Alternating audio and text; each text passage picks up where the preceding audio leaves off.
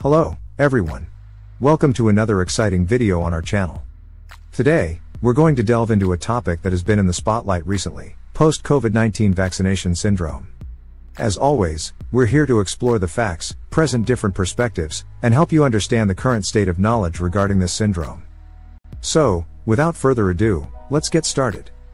Before we begin, it's important to recognize that every vaccination, including the COVID-19 vaccine, can cause side effects. The main serious clinical adverse effects include acute myocardial infarction, Bell's palsy, cerebral venous sinus thrombosis, Guillain-Barré syndrome, myocarditis/pericarditis, more common in younger individuals. Pulmonary embolism, stroke, thrombosis with thrombocytopenia syndrome, lymphadenopathy, appendicitis, herpes zoster reactivation. Neurological complications, and autoimmunity such as autoimmune hepatitis and autoimmune peripheral neuropathies. These adverse effects have been reported in various studies, such as the article published in the European Journal of Medical Research and the Nature article on the side effects of Pfizer/BioNTech and Moderna vaccines. Recently, the United States Food and Drug Administration, FDA, restricted the use of the Janssen COVID-19 vaccine. This was due to rare but serious reports of adverse effects, such as thrombosis with thrombocytopenia syndrome. The FDA recommended that the Janssen vaccine be administered only in certain situations and with special precautions. This restriction reinforces the importance of carefully assessing the benefits and risks of each vaccine, taking individual factors into consideration. However, today we're going to delve into a more complex issue, post-COVID-19 vaccination syndrome. This condition is characterized by a wide range of symptoms and clinical presentations, including chronic fatigue syndrome, migraines, muscle pain, and even cardiovascular diseases. The symptoms of post-COVID-19 vaccination syndrome can occur shortly after receiving the vaccine. Understandably, many people who experience these symptoms attribute them to vaccination. But are they correct? Well, according to experts such as Harald Pruss from Charité Hospital in Berlin and the German Center for Neurodegenerative Diseases, DZNE, the situation may not be as straightforward as it seems. According to Pruss, from the perspective of those affected, this is completely understandable. However, just because the symptoms occurred after vaccination does not necessarily mean that the vaccine caused them. In fact, post-COVID-19 vaccination syndrome is often overestimated in its dimension. Pruss's perspectives highlight the complexity of this syndrome. Let's take a closer look at the numbers. As of October 31, 2022, nearly 51,000 suspected cases of severe side effects after COVID-19 vaccination were reported to the Paul-Ehrlich Institute, the federal authority responsible for vaccines and medications in Germany. It's important to remember that vaccine side effects are not uncommon.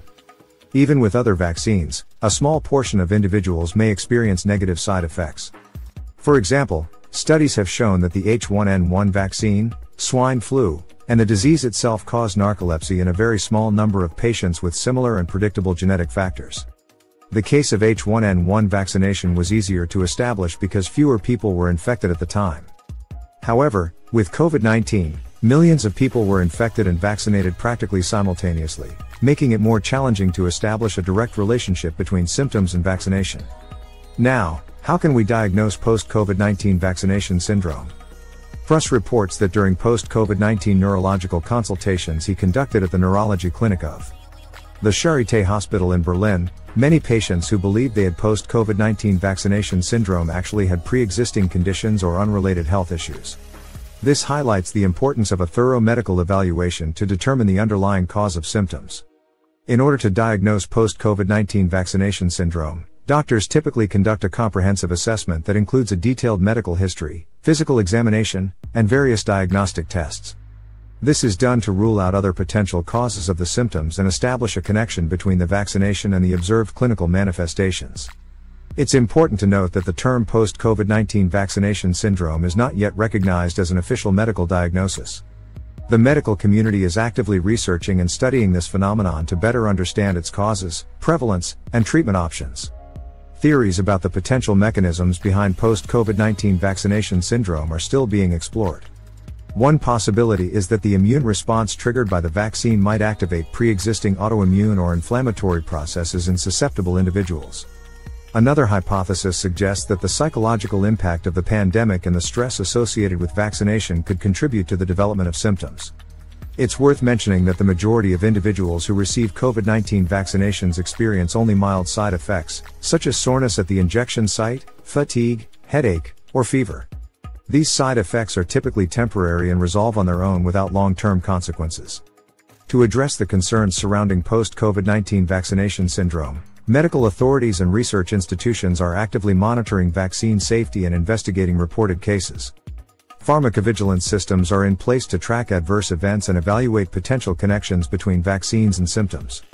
In conclusion, while post-COVID-19 vaccination syndrome is a topic of interest and ongoing research, it's important to approach it with caution and rely on scientific evidence and medical evaluation. The reported cases are relatively rare, and the vast majority of individuals who receive COVID-19 vaccines experience no long-term adverse effects. If you have concerns or are experiencing symptoms after receiving a COVID-19 vaccine, it's best to consult with a healthcare professional who can provide personalized advice based on your specific situation.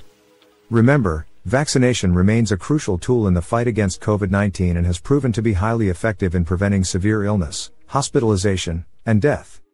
As always, stay informed, stay safe, and continue to prioritize your health and well-being.